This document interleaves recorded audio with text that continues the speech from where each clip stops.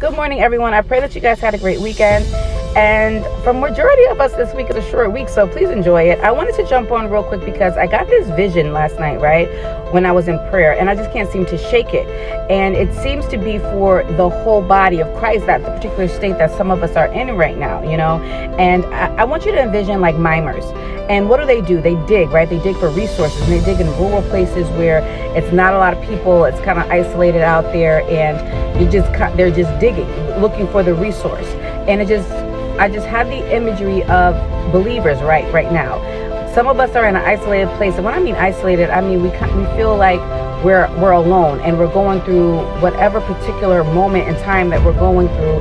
It just seems like we're alone, right? And we're digging. And what's our digging? Our digging is our prayer, our worship, our praise, obedience. That's our digging. That's our digging tool. And we're constantly digging to get to what God has for us.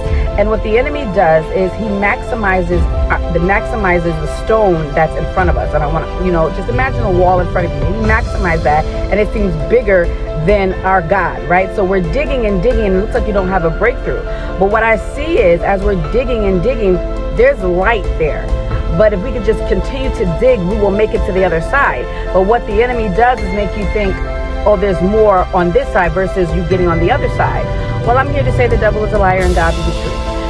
Keep digging, because your breakthrough is right there. You are on the brink of your breakthrough.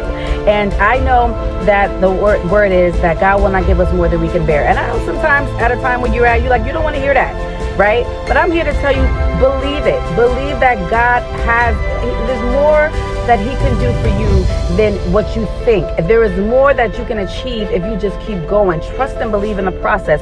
You are right there on your breakthrough. So keep minding what God has given you. And until next time, have an amazing week. God bless.